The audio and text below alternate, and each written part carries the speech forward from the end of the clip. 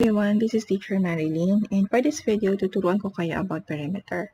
So, yung perimeter na i-discuss ko dito, meron itong mga kasamang mga sample problems para makita nyo kung paano ina-apply yung concept ng perimeter sa math.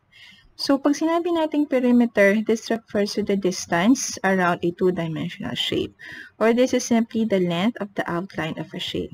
So, para pwede mo siyang imagine na ganito. Kung meron kang alambre or meron kang wire, and then gusto mo siyang gawing rectangular frame. Okay? So, para magawa mo siyang rectangle, di ba kailangan mong i-bend yung wire?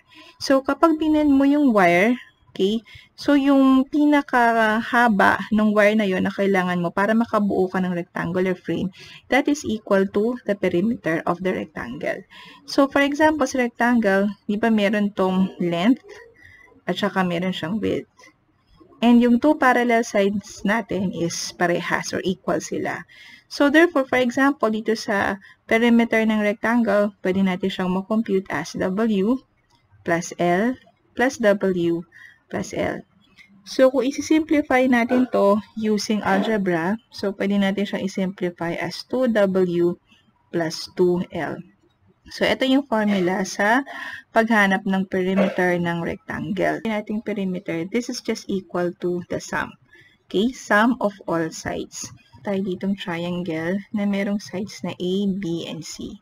So, para makuha yung perimeter nito, so kailangan mo lang gawin, i-add mo lang yung sides na A, B, and C. Now, for example, meron ka namang square. So, yung square, di ba meron siyang 4 equal sides.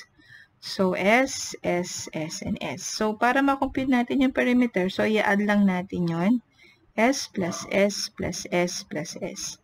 So, pag sinimplify natin to using algebra, this is 4S or 4 times the side. So, yung iba lang sa lahat ng perimeter, yung circle. Kasi ang perimeter ng circle, ang tawag dyan is circumference.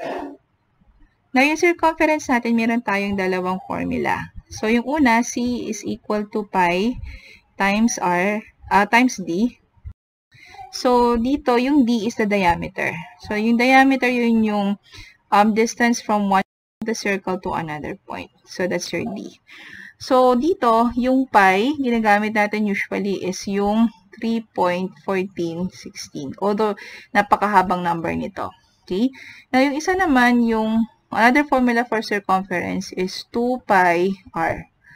Okay, so yung 2 pi r naman kapag given ang radius. So, ang radius is kalahati ng diameter. Okay? So, yan yung mga common na mga equations na ginagamit natin sa pag-compute ng perimeter. So, bibigyan ko kayo dito ng different examples ng word problems kung saan nyo to may apply. Okay, in this example, the perimeter of a rectangle is 42 inches. If the width is 8 inches, what is the length? Okay, so, sulit pa na natin yung given. So, meron tayong perimeter na 42 inches. Meron tayong width na 8 inches. So, ang pinapahanap sa atin is the length. So, alam natin, the formula ng paghanap ng perimeter ng rectangle is P is equal to 2L plus 2W. So, para masagot natin yung value ng L, so, transpose muna natin itong 2W dito sa left side. So, P minus 2W equals 2L. So, para masolve ang length, so, di-divide natin both sides of the equation by 2. So, yung L ngayon, or the length, is equal to P minus 2W over 2. So, ang gagawin ngayon natin, is substitute natin yung values. So, yung perimeter is 42. And then, 2 times W is 8. Divided by 2. So, meron tayong 42 minus 16 over 2. 26. So, over 2. So, therefore, ang length natin is equal to 13 inches. Now, in this next example, the length of a rectangle is 5 more than the width. What are the dimensions of a rectangle if the perimeter is 34? So, ang given sa atin dito is perimeter na 34. So, hindi sinabi yung unit. So, there's no need to put a unit. Pero sabi dito, yung length daw ng rectangle L is 5 more than the width. So, kung meron tayong width na W, mas mas malaki daw siya ng 5. Kasi sabi dito, more than. So, magiging equation natin is L is equal to W plus 5. So, ang tinatanong dito is, ano daw yung dimensions ng rectangle? So, ang pinapahanap sa atin is yung value ng length and width. Rectangle. So, meron tayong P is equal to 2L plus 2W. So, dito, papalitan natin yung P ng 34. And then, we have 2 times L. So, sabi dito yung L is just W plus 5 plus 2W. So, pag sinimplify natin to, meron tayo ditong 34, and then, i-distribute natin yung 2 dito. So, meron tayong 2W plus 10 plus 2W. So, pag sinimplify natin, meron tayong 34, and then, combine natin tong dalawa. So, meron tayong 4W plus 10. So, next step, itatranspose natin yung 10 dito sa left side. So, magiging 34 minus 10 equals 4W. Para masolve ang W, di-divide natin both sides of the equation by 4. So, ngayon, meron tayong W is equal to 34 minus 10 is 24 over 4, which is equal to 6. So, therefore, ang ating width ay 6. So, ang ating length is, ang sabi rito, W plus 5. So, ibig sabihin that is 6 plus 5. Or therefore, L is 11.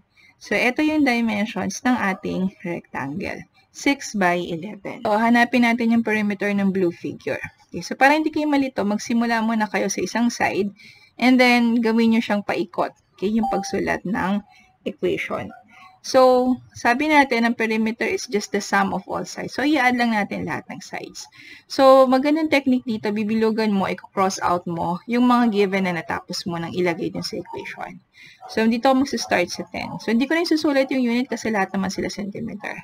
So, 10 plus this side, that's 10 again, plus, etong side na to hindi given. Pero kung papansinin nyo, dito sa square, that one is just equal to 8. Yan. So, pareha sila na 8. Okay, so bilugan natin yung 8. Plus another 10. Ito yun. Then, plus another 10. So, this side. And then, itong side na to, parallel siya dito sa 10 cm dito. So, therefore, this is also 10. So, plus 10. And then, plus 8. Plus, this side is parallel to this side. So, same length lang sila. So, therefore, this one is also 10. So, add na natin. So, 10, 20, 30, 40, 50, 60. Plus 8, plus 8. So, meron tayong 16. So, therefore, ang perimeter nito is 76 centimeters. Brad is putting up a 10-foot diameter circular flower bed in his yard. He will put plastic edging along the flower bed. How many feet of edging will Brad need to enclose his flower garden? Okay, so ang given sa atin is diameter. So that is 10 feet. So sabi dyan, maglalagay daw siya ng plastic edging along the flower bed. So kung along the flower bed, ibig sabihin, kailangan natin hanapin yung perimeter ng flower bed para malaman natin kung ano yung, kung gano'ng kahaba yung kailangan niya na edging. Okay, so since yung perimeter nito, this one is a circle, so that means we're looking for the circumference. So since given ang diameter, so pwede natin gamitin ang formula na C is equal to pi d. So yung pi is 3.1416 and then yung d, meron tayong 10 feet. So therefore, yung circumference natin is 31.4. Ni-round off ko na lang siya to the nearest 10. So the circumference or Brad needs 31.4 feet of edging. Now let's consider this last example. An asteroid hit the Earth and created a huge round crater. Scientists measured the distance around the crater as 78.5 miles. What is the diameter of the crater? So given tayo dito ng sabi dito, distance around the crater. So, kung distance around the crater, that means it refers to the circumference. So, that is 78.5 miles. So, nga hanapin natin is the diameter. So, we know yung formula for circumference na pi d. So, para ma-solve ang D, i-divide natin both sides of the equation by pi para ma-cancel siya dito. So, D is equal to C over pi. So, ang circumference natin is 78.5 miles. I-divide natin siya sa 3.1416. Is equal to 25 miles.